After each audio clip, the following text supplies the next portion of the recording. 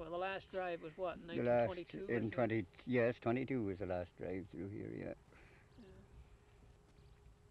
And what, you say you were working in the shanties and... Oh yes, I drove and worked in the camps years and years, yeah.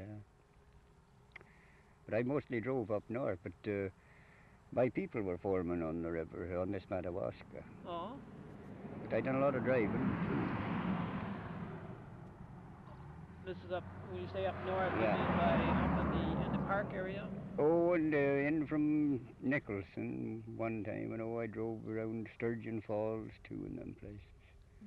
Down Lake Nipissing one time too. What lumber companies would they be with?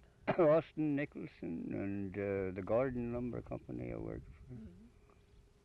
Shawbridge Lumber Company was another one. So there's all kinds of pulp companies too. Well, these would be what, the pulp rather than the saw logs? No, there's logs in places. Austin Nicholson, it was all saw logs. Gordon Lumber Company too.